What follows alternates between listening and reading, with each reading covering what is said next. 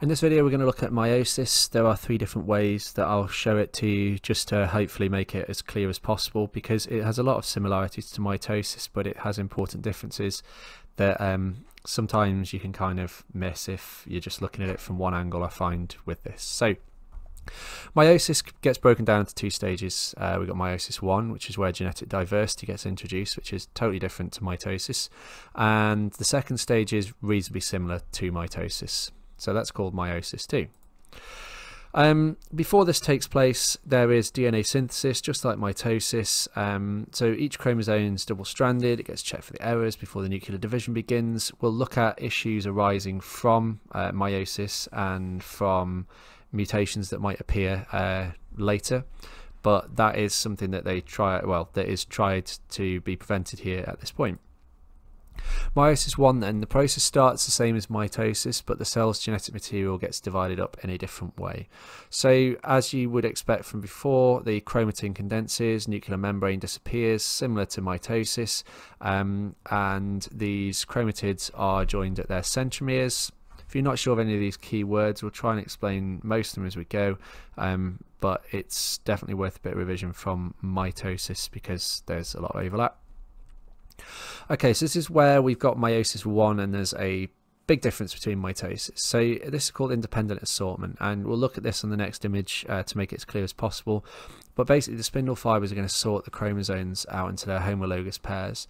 Now the arrangement of it just determines how they end up ultimately being divided between daughter cells.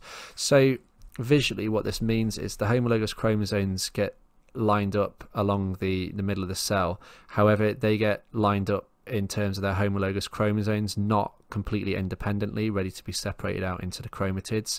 I'll show you that on the other picture that might make it more obvious, but this is one of the key differences between mitosis and meiosis. Another difference is when they are lined up like this, they exchange information between each other, and I'll be doing, we'll be looking at this separately in more detail. This is called crossing over. So it means they exchange small portions of genetic material. So that means that these chromatids now becomes totally unique. So you can get hair color from your dad, but it doesn't mean you're going to get the same colors as eyes, okay? Because this, I mean, if we're being super reductive and we're talking about one chromatid carrying all of that information, just an example, that would be one of the reasons why that wouldn't be the case, forgetting that they might be on different chromosomes.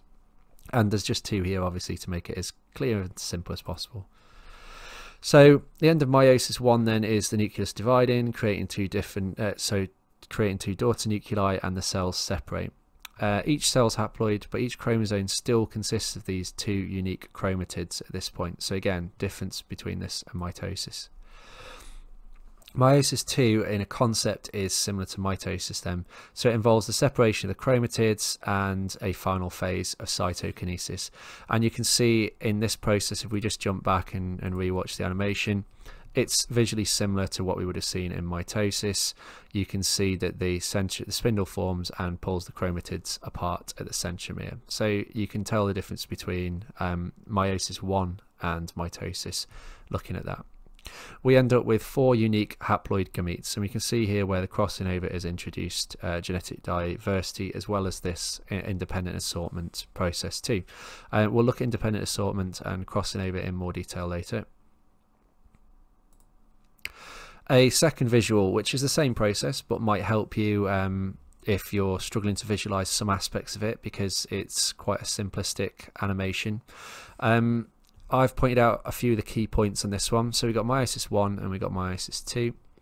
So this is one of the key differences. You can see that if you look at a diagram now of mitosis, you will find that they would line up similar to metaphase II over in Meiosis II, and they would be pulled apart at their the centromere, and you'd see the chromatids being pulled across.